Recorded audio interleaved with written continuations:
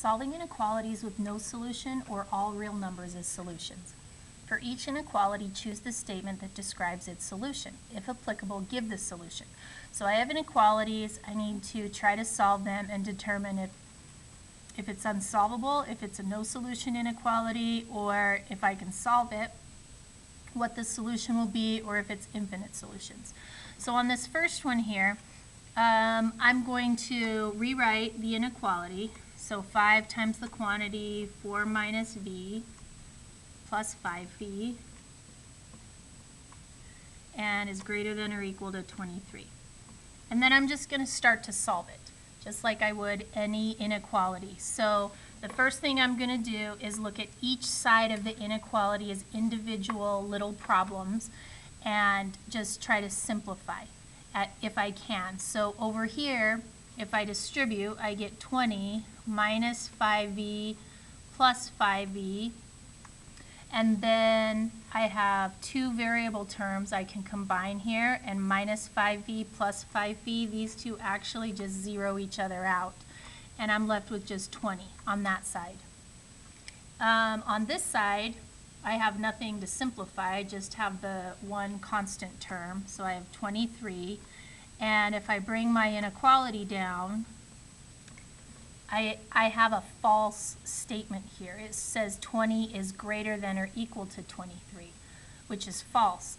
And all my variables dropped out. So that means it doesn't matter what the variable is, what value we give the variable, this inequality will never be true. So I'm going to mark no solution for this one. On this next one, again, let me rewrite the inequality. Y plus 4 plus 34 is less than 5 times the quantity 2 minus y.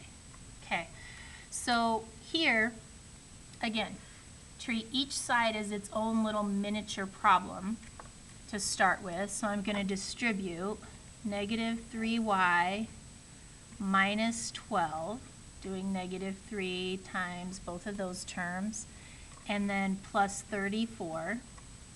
And then, let's see, I only have one y term, but I have two constant terms that I can combine. So I have negative 3y, and 34 minus 12 is 22. Now, I'm going to do the same thing on this side. Just treat it like its own little miniature problem and simplify. So if I distribute over here, I get 10 minus 5y. And I can't combine those terms because this one has a variable and that one doesn't. So I have to just leave them as is. So I'll just bring both those down just like that. Now we're going to work on the inequality as a whole, okay?